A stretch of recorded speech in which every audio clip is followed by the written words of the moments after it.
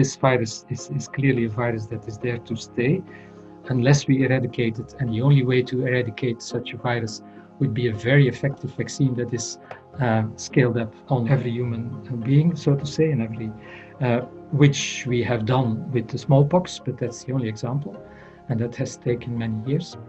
So it will most probably stay. The other thing is that well, it belongs to a family of viruses that we know, the coronaviruses. The question now that one of the questions is, will it behave like these other viruses? And they have a more, and that's one of the discussions and also one of the unknowns, they have a more seasonal reappearance, so they're more bound to the winter and the spring and the autumn and less in the early summer. But so we will see whether that will have an impact.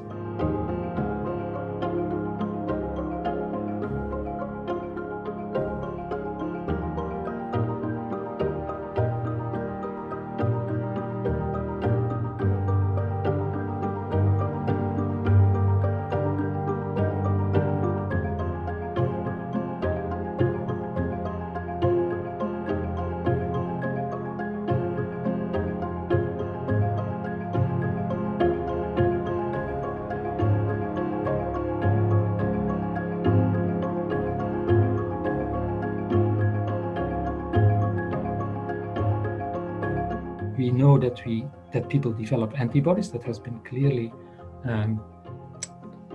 shown in the first place in China.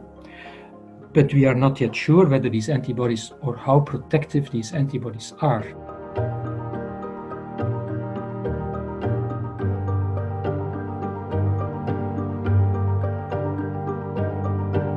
So most probably antibodies are at least partially protective, but how long will this protection remain? Is it a matter of months or years? So that the epidemiology in the future will depend on that.